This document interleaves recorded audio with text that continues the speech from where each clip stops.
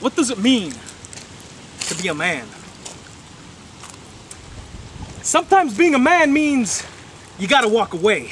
You gotta walk away from the confrontation, not because you're a coward, but because you're being an adult. Twiggy, Franky, the Mobster, the last couple months, the three of us, we've had a bit of a misunderstanding. You want to throw Scott Jagger Parker in the mix, that's fine, but you see, I haven't heard from him. Franky, ever since you punched him in the face, I haven't heard from him. I don't know what's going on. Things have started to escalate. Things have started to get a little crazy, and I wrote a blog. I tried to calm it all down. I made a call, a plea for diplomacy. You see, I think we should be able to act like adults. I don't think we need to be fighting all the time, but Franky the Mobster, you psychotic steroid freak, you wouldn't have any of it, would ya?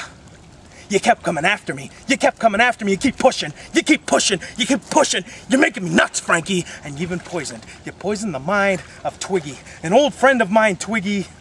To the point, Twiggy, last month you wanted to challenge me to a fight, and I don't want to fight you. I don't want to fight you last month. I don't want to fight you now, Twiggy. But you keep pushing. Everybody keeps pushing. Everybody keeps pushing. I don't want to fight. I didn't want to fight until I got a phone call.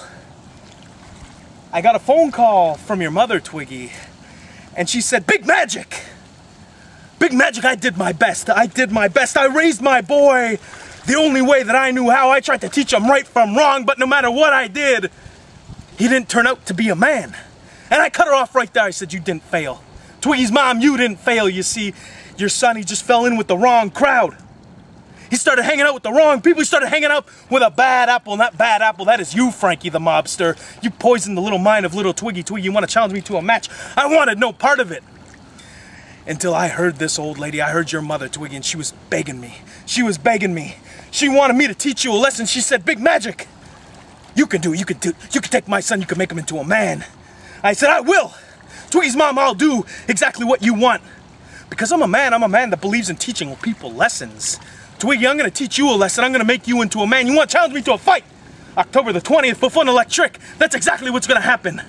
I'm not gonna let your mother down, Twiggy. I won't do it. What are you gonna do about it?"